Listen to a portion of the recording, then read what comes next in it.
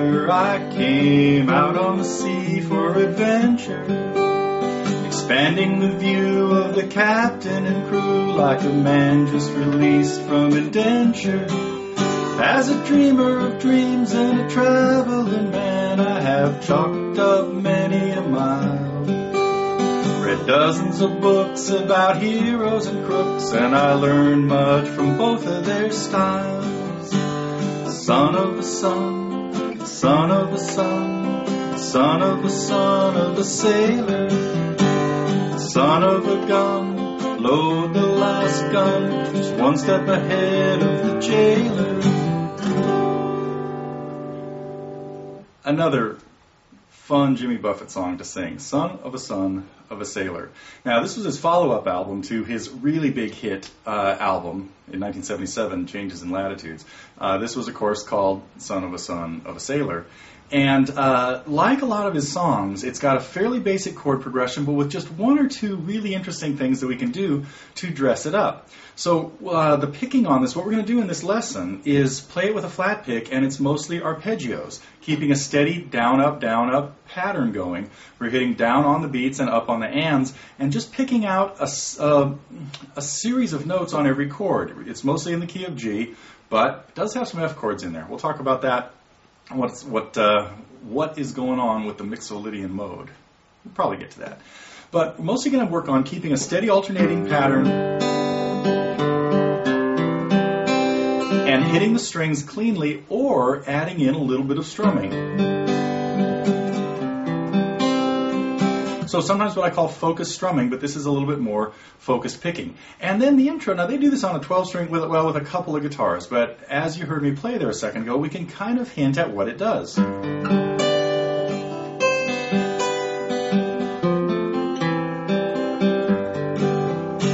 So that's all stuff we'll be taking a look at in this lesson, just running through the chord progression. I'm going to recommend that you be sure to listen to the album to get all the singing parts down and get the phrasing the way Jimmy does it right there. But there's, of course, an attachment of tablature that has the picking the way we're going to be working on it, and then, of course, another attachment that is the chart with the chords at the top, the words at the bottom.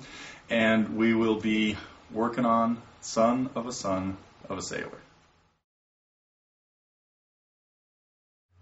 I want to talk a little bit about the chord progression to Son of a Sailor because it's, on one hand, it's really basic, really simple, uses 3 chords in a major key, but it actually uses a 4th chord that is not in the major key, and that kind of gives us a hint at the Mixolydian mode. So we're in the key of G. The G scale is G, A, B, C, D, E, F sharp, and G.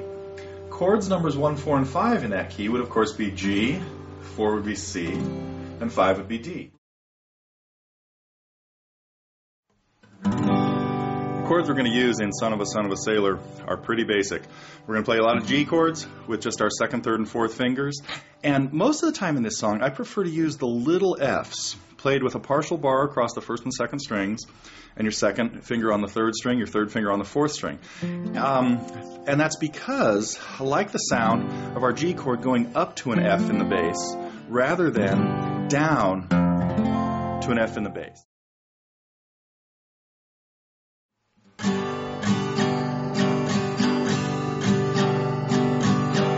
This is one of the standard strums we use in all kinds of songs. I sometimes refer to it as the folk strum. Down, down, up, down, up. The whole song could be played with that.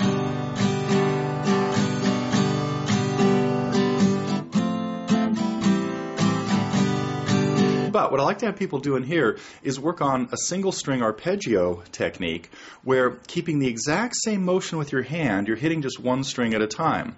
So rather than this, down, down, up, down, up, every one of those strokes is only going to be one string.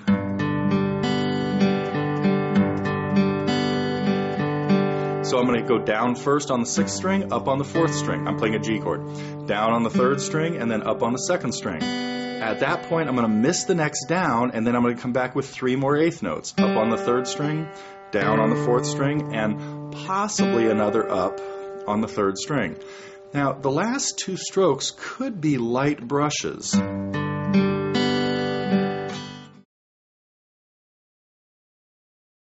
Let's take a look at the tablature and the chord chart. Not necessarily as important to have the chord chart right now, but because we're going to just kind of sort of walk through every measure.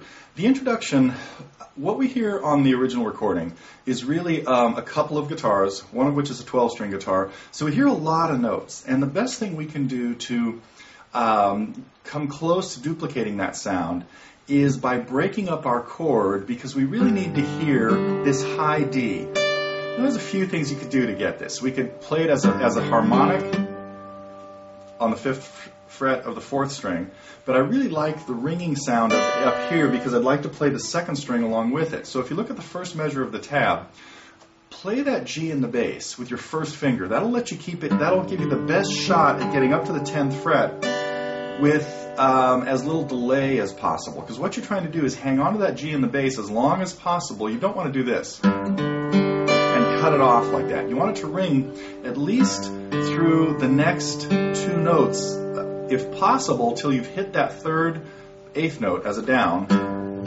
Oh. And then move very quickly. Don't come up here and play it with your first finger. That was way too much trouble. I mean, my hand had to travel this far.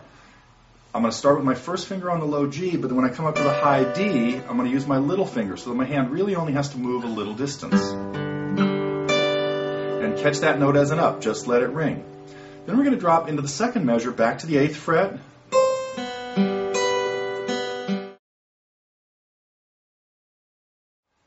I'm going to slow it down, play it with the metronome. I'm not going to worry about singing it.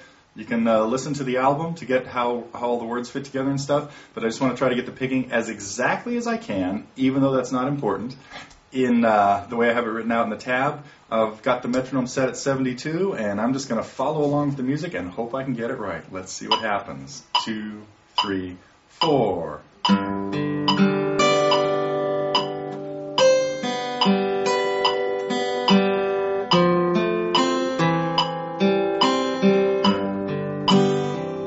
Next line.